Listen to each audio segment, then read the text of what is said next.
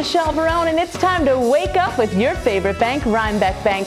I am here today with the Innovation Challenge from Think Dutchess. Learn all about it, meet some of the finalists. You don't want to miss it.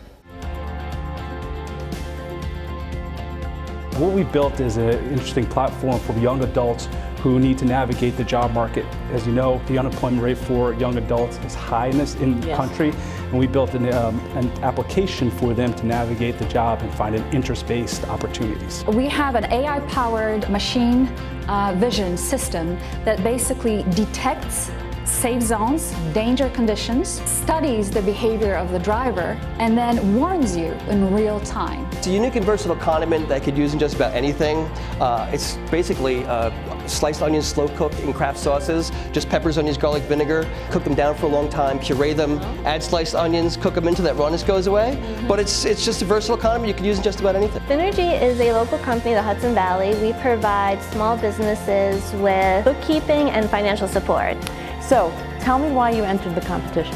I saw it on Facebook one day and I read the description. I said that would be perfect for Finergy. I thought it would be a great way to get out to the community and let people know what we're doing. The Think Dutchess Innovation Challenge was an excellent opportunity for us to gain visibility. I contacted Sarah because I want to do something in the community. I want to be able to build a company here, employ people here. I started with HVEDC, Bet on My Business Academy, and you know, I got to Whole Foods, I ran to Whole Foods. When they asked me to take Jersey, I felt I was missing an opportunity in where I grew up. I grew up in Dutchess County. What do you expect to gain out of the competition? Well, you know, I've built a lot of relationships, and I'm networking. I mean, Sarah Lee is awesome, and their staff is amazing, and even them, what they can do for me are like referrals and networking.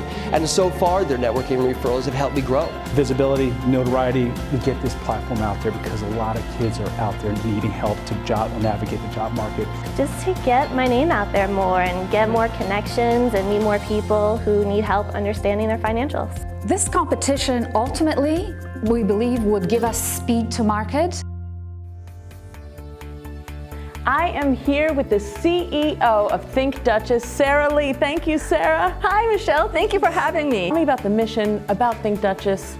So Think Dutchess, our mission is to reduce underemployment and increase employment through offering business assistance and financial incentives for the formation, retention, expansion, and attraction of businesses to Dutchess County.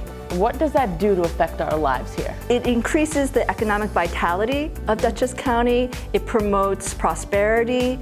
It increases the quality of life for the residents of Dutchess County. So tell me a little bit about the Innovation Challenge. So the Innovation Challenge is the first entrepreneur competition in Dutchess County. As part of my job, I go out and I visit businesses in Dutchess County, as well as meet people who are interested in starting a business in Dutchess County, and really wanted to find an outlet or a venue to help promote that. We opened the event back in April of this year, and we asked for entries for young businesses. There were businesses that were in operation less than 3 years, as well as the pre-venture, so the idea concept. We have 2 finalists in each category. They will be judged that evening. They'll do a 10-minute pitch, and then they'll be asked questions by a judged panel, and then the audience gets to participate, and it'll be an interactive judging that evening, and then we'll identify the winner of each category that evening. Thank you so much, Sarah Lee. Thanks, Michelle. And don't forget, if you're looking to find out about how to start a new business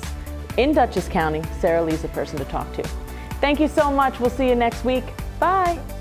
Wake up, wake